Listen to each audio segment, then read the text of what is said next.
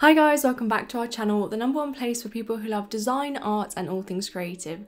I'm Jacqueline and I'm an interior architect and designer here at D&B, and in today's video I'm going to be answering all your architecture and interior design questions. Honestly, I get so many DMs and comments with questions that are often the same but just from different people, so I thought that I would clear all of those up today and hopefully it's helpful for a lot of our creative crew. I have a couple of other videos focusing on interior design and answering your questions, so I'll leave that playlist linked down below for you guys to check out. But for now, if you're interested, let's jump in. Okay, so let's just go ahead and jump into the first question. So Adele asks, tips on what an interior design studio looks for at interviews/new applications, please.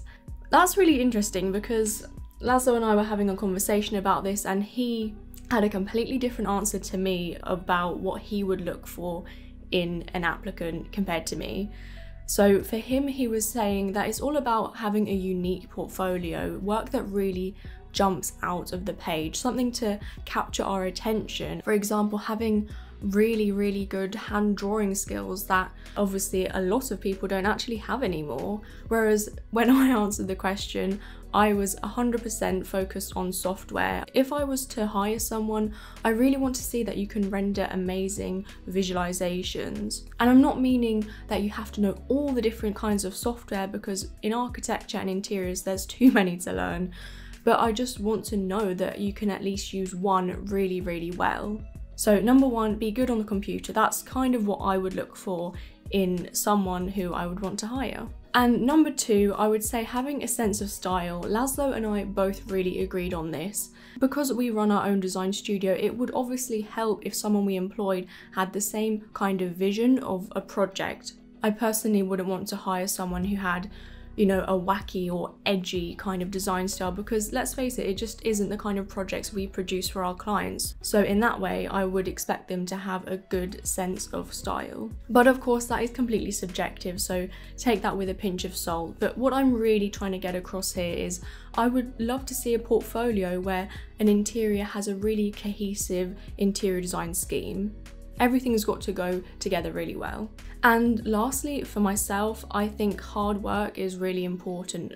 Well, not hard work, I don't want to say that, you know, this hustle culture kind of thing, not my thing, but I would say having a really strong work ethic. And for me, when I look at portfolios, you can really see how long someone has spent on a project, to be honest with you. For example, if someone had really high quality renders compared to someone, and I'm not trying to roast anyone here, but someone who had just done a line drawing and then, you know, collaged something together in Photoshop, I know which one took longer. So if I were to choose out of those kind of ones, I would obviously love to pick someone who's taken a lot longer to work on something, because it shows how passionate they are and what work they're willing to put into a project.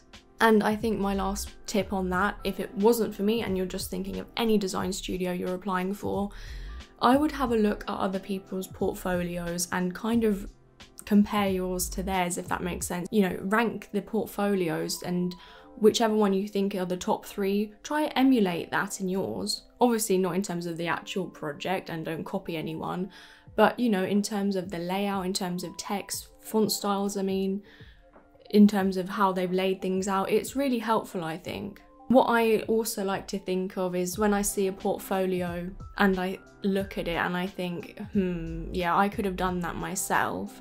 I'm not really looking to employ that person, but if I saw something where I looked at it and I was like, wow, how long did that take to do? Or wow, how would I even do that? That's when, you know, you're really wanting to work with that person. I don't know if any of this is making sense, but just having a slight wow factor, something unique as well. But to be honest with you, that's not the #1 thing I look for in an employee. Okay, so question 2 is there a fully funded interior architecture program available in the UK or in Europe? So if you mean fully funded, I'm assuming you mean like some kind of scholarship. And I think I've received this question before when someone asked me, are there scholarships in Europe? As far as I know, we don't do that kind of thing here. I'm not sure about the rest of Europe, but definitely in the UK, scholarships aren't a thing, which I honestly find amazing in America, that you get a chance to get your education for free. But here, unfortunately, no, that is not an option. And even worse, if you're international, it's, I think, £21,000 a year to go to university in the UK. But for residents, it's roughly £9,000 a year, but there is a student loan that you get. So that obviously helps. So I'm really sorry about that if I wasn't helpful or I crushed your dreams then. Do your research, but as far as I know, definitely I haven't heard of a like free university course. Just saying. I'm not 100% sure, but I know Scottish citizens get free university, but everywhere where you would be an international student, I'm not sure that you would get something fully funded. Sorry. Okay, question 3. Can an interior design student do a master's in interior architecture? It really depends on where you apply. I would say yes, absolutely, to be completely honest with you, because there's not much difference between the two areas. They really kind of merge into one. It's kind of like saying, could you do a master's in art if you had done a bachelor's in illustration? The answer is probably yes, but some places are really picky, so it honestly just depends. Question 4. I'm trying to leave architecture. Thank you for making this video, very insightful. You're welcome. I wrote down my hobbies, personality traits, and what I'm good at, and it all seems to fit better into interior design. Is interior architecture concept-based, similar to architecture, or is it more technical? I had some confusion understanding that part. I think that they're both equally technical, but on architecture you're focusing more on the structural and engineering side of things, and for me personally, I didn't care about that. Just saying. And with interiors you're focusing on more technical things in terms of architectural details, furniture, fixtures, all those kind of specifications. And I've said this before, but for me, I picked interiors over architecture because I cared about interiors more, you know? And I don't know if that makes any sense, but what I'm trying to say is I cared about the furniture, materials, colours, soft furnishings, all that kind of stuff as well. And obviously with architecture, you don't really get to explore that kind of side. So if you're debating whether to do interior design or architecture, write down what really matters to you. What are you interested in? If the first thing you think about is designing buildings, write that down. If the second thing is creating concepts, write that down. If the third thing is creating mood boards, write that down. Write down a big list of ideas and then you'll be able to actually see which side you're more interested in. I think that will really help. Oh, this is a home decor question. I love this kind of video and your suggestions. Thank you. So many of the bathrooms, though, quite different from one another, are all beautiful. I have a question about trends. How long do trends usually last? If one renovates a kitchen or bathroom in a trendy style, will that trendiness be a liability if the house has to be sold 5 or 10 years down the line? That's a valid point. Renovations can be very expensive after all, and it would be a shame if a reno becomes dated soon. I did a bathroom trends video, and honestly, I think that whether it's a current trend or not, style does change over time with anything. Every 10 years, I would say style does change drastically. You know, look at 70s living rooms compared to what we think is a good living room now. You know, if you like a current trend, I would say absolutely go for it if you like it.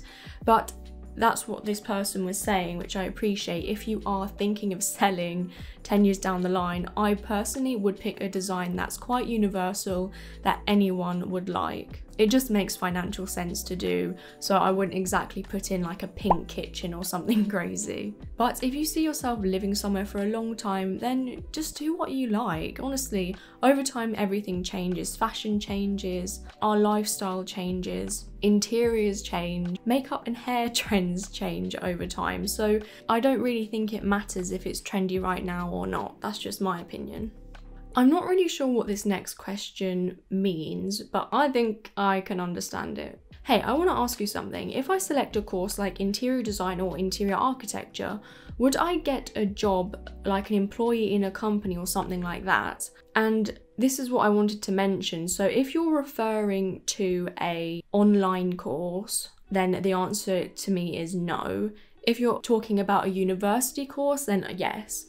And I don't know if that will disappoint some of you, but with a lot of these online courses that I see, they're usually quite short, and I don't really know the ins and outs 100%, but it's very basic stuff like mood boards, you know, how to use a very basic computer software, how to put together color palettes, stuff like that, which is all really good stuff, but that's almost interior decoration rather than interior design and interior architecture. And I do compare these online courses to university courses, and university courses here in the UK are 3 years and they're specified. And I believe in America you do 4 years, but the first year is like a mixture of subjects and then you specialise. Leave me a comment below if that's wrong, I'm not sure. So in my opinion, I feel like how can you learn 3 to 4 years worth of content in a short course? Like I said, I don't know fully what people are learning on these online courses, so I can't really say, but look at the time frame. That's your answer. And also part of that, a lot of you ask if I have my own online course that you can do, and the answer is no, because it'd be very misleading if I did something like that, because I personally don't think you should do these online courses. I think you should go to university. And that might be really unpopular, but that's just what I believe. I don't really know how these online courses get away with it, because obviously they're getting lots of people's money, and when you look up jobs for interior design or interior architecture, they do require a degree most of the time, so I don't really understand why these courses are doing that. The way I like to explain it is, could you become a doctor by doing an online course in medicine? No. You have to go to university and med school. You know what I'm trying to say? A lot of people think that you can do that to do interior design, and it's not the case. The funny thing is, people would never assume that with architecture. They all know that you have to get a degree to become an architect, and it's the same for interior design and interior architecture. I'm just putting it out there. Maybe, and a real strong maybe, I would do a course in the future, but it would be on interior decoration. I think these online courses are really good for people who want to become interior decorators after doing another kind of career in their life, and starting their own interior decoration business. But if you were wanting to do that and then actually go out and be hired by a company, I don't really think your chances are very high. So, you know, don't waste your money. Question 7. Hi, great video. Thank you for the information. I studied I'm assuming agriculture, not architecture. So agriculture in university for my bachelor's here in Nigeria. But I'm really looking to go into interior architecture and design for my master's in the UK, as I have a huge passion for it. Do I stand a chance, and what are the requirements? So if you did a degree in agriculture, you wouldn't get in to do a master's here in the UK. You would need a bachelor's in some kind of design field, preferably architecture or interior design. So I'm sorry. So the next question. As an interior architect, can we draw floor plans, like 5-story buildings? What are the career opportunities? Yes, we absolutely do draw floor plans, and again, I think this is a misconception that all we do is just little, you know, hand-drawn sketches and create mood boards.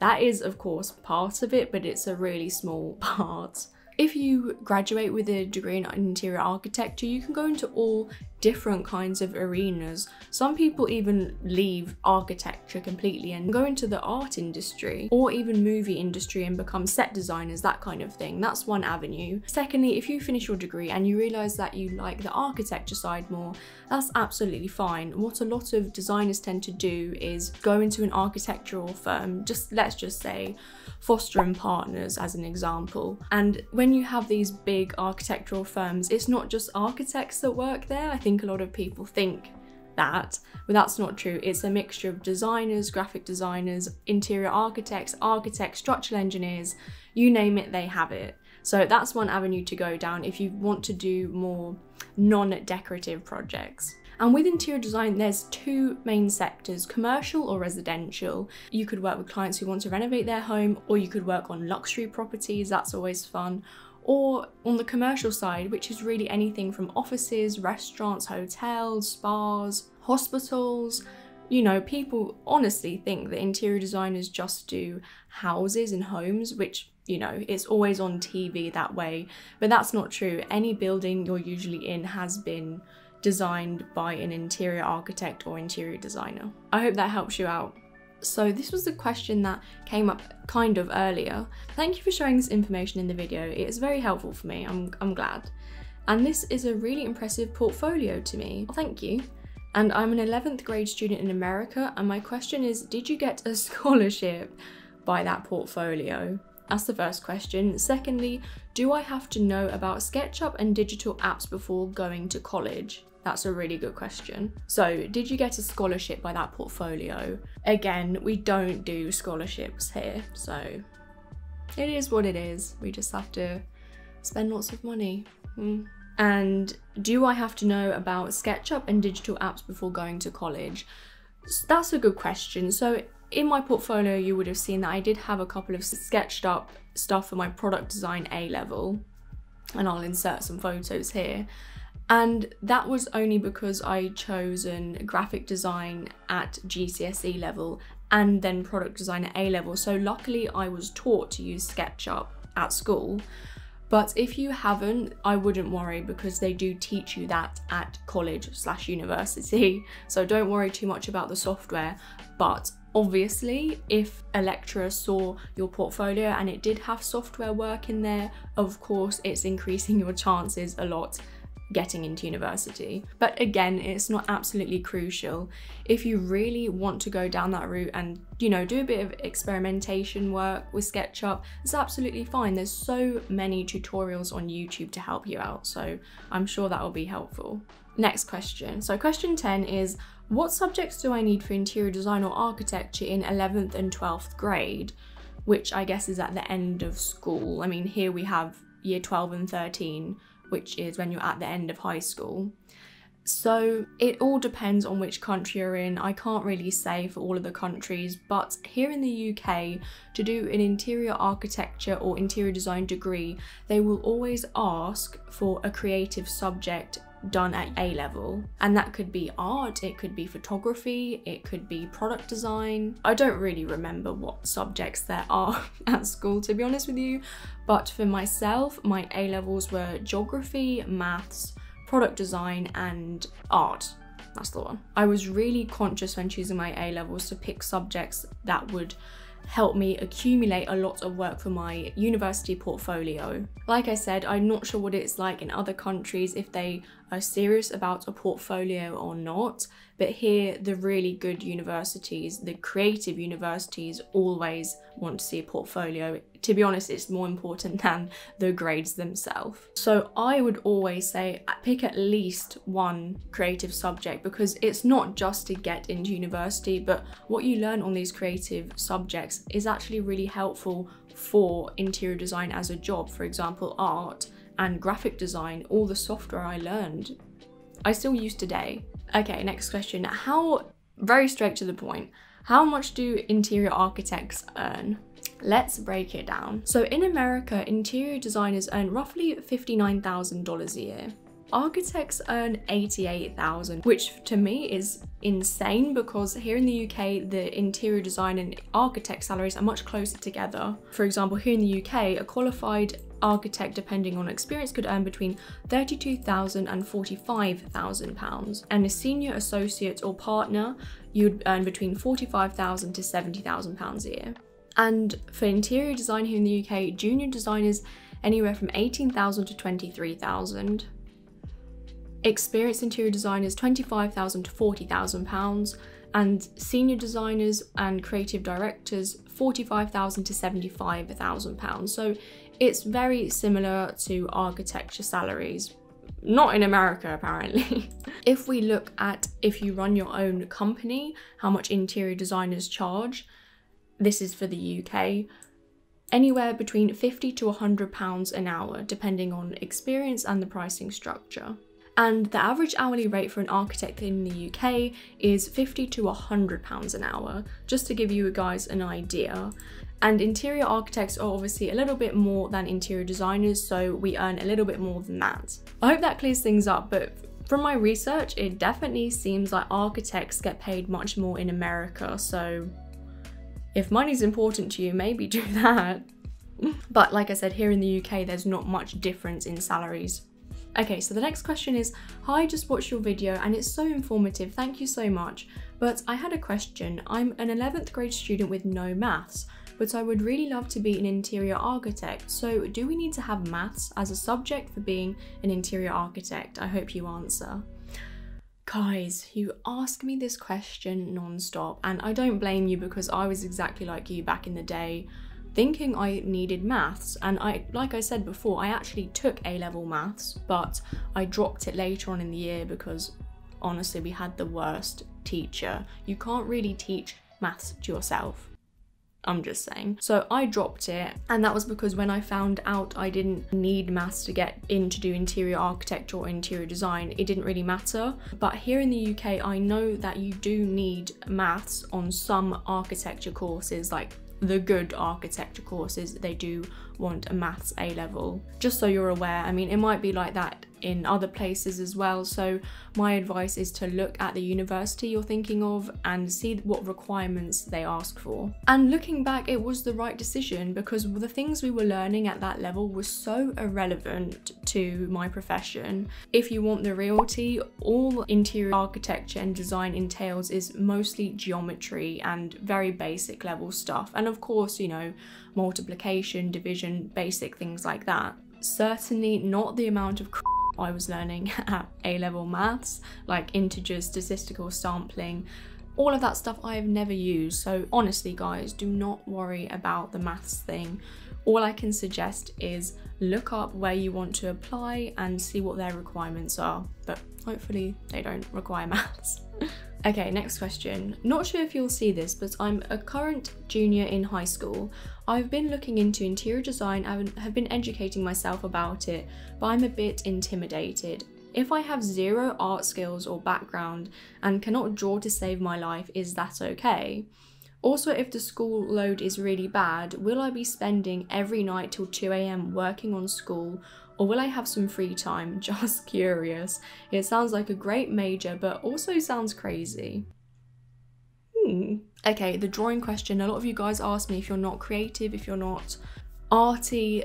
Obviously, I would say if you are creative and you're good at drawing, it really does make your life 10 times easier when you get into university. But whilst you're at college/university, you will be taught how to draw, at least I was anyway. I can't really relate because I have always liked art and drawing and that kind of stuff, but I wouldn't worry because you do get taught from scratch. And I always use this example, but Frank Gehry's drawings aren't exactly top quality in my opinion, and he's like one of the top architects in the world, so you know, just give yourself a break. And yeah, will I be spending every night till 2 AM working on school? Yeah, it's more like 5 AM. I'm just kidding, but it's a renowned fact that architects at university are working all the time, and it's not made up, unfortunately. I think the biggest thing that I've learned is time management is everything at university, especially with architecture or interior design courses. A lot of my friends would have barely any work to do, whereas I would have to do a 3D model, I'd have to make a whole presentation, I'd have to hand draw sketches, I'd have to mock up a whole model in a software, and all they had to do was write an essay, which, no offense to them, would only take a day. Whereas interior design and architecture, you can visually see how much work someone's put into something. So unfortunately, yes, the hours are going to be long, but that's why I always say if you're passionate about it, you'll do really well and you'll enjoy it, you know, because you're all going through it together, remember. Okay, next one. Hi, I have some questions. I watched your video on the differences between interior design and interior architecture. Anyway, I think I'm leaning towards interior architecture as I really love the aesthetic and soft furnishing side, as well as being able to have a qualification to knock out walls and stuff on my own. The first question I have is, if I do study interior architecture, will I be qualified to call myself an interior designer as well? And secondly, how long would I need to study to be a qualified interior architect? That's a really good question. I get asked that all the time. So interior architects can call themselves interior designers because we do all that kind of stuff as well. But to be honest with you, sometimes I just call myself an interior designer, because when you say you're an interior architect, most people don't really know what that is or what it means, and it's just easier to say interior designer. And how long does it take? So like I said before, here in the UK, university is 3 years and it's a specific course, so you're not doing other kinds of subjects. Like in America you have a major, and I don't really understand that because it kind of sounds like you're doing different subjects at university. Anyway, it's not like that here. You do 3 years specifically on interior design. Or you can do 4 years, which I believe is called a sandwich course. Yes, sandwich really, because one of the years you actually work in industry. That's all it is really. Okay, this is my last question because I'm afraid the video might be like a million years long. Hi, I'm in year 9 right now and I have an options evening tomorrow to choose what I want to do in year 10. That's like GCSE level here. And I want to become an interior designer. What subject should I pick? I have to do all the core subjects, but should I pick product design or graphic design? Ooh, so this is GCSE level when I believe you're 15, 14, I don't remember. Here in the UK we have GCSEs when you're at the lower part of high school, and then at a higher bit of high school you do A-levels, and those get you into university, if that makes sense. So I'm not sure what the American equivalents are, but feel free to write it down. So when I was at GCSE, just like you, I had to do the core subjects like maths, English, science, I don't remember what else we had, and then I picked geography, French, art and graphic design. Product design wasn't actually an option for us at GCSE, so good on you. But then, like I said before, at A level I then did product design because graphic design wasn't a thing at A level. So I don't really know why. If I were to pick 2 subjects that really helped me, it would definitely be graphic design at GCSE level and product design at A level, because both of them actually really helped me develop my presentations on computer as well as learning software. And no offense to subjects like art, they make you be extremely creative, and I loved art, but product design and graphic design, I actually learned SketchUp fully. So that's something to think about. And if you are thinking of only choosing one, then I would lean towards product design because it's more in line with interiors. I hope that helps. If you guys need more advice, please leave questions below because I will help you out. I will definitely be doing a part 2 to this because I actually had, I think, 30 questions, but I just couldn't fit it all in. So for next time, feel free to leave me any questions you might have. If you're new to the channel, then I just want to say welcome. On the channel we talk about interior design, architecture, tips for designers, and all that cool creative stuff in between. So if any of that interests you, make sure to subscribe to see videos just like this one. I would love if you left me some kind of question mark emoji down below to let me know that you enjoyed the video or learned something new, and if you liked it then please give it a big thumbs up, because by doing that you actually really help our channel to reach even more people. So that was my first Q&A on the channel. I really hope that I helped you out. Feel free to leave me any more questions, even if they're not design related. Thank you so much for watching this video, and I'll see you in the next one. Bye!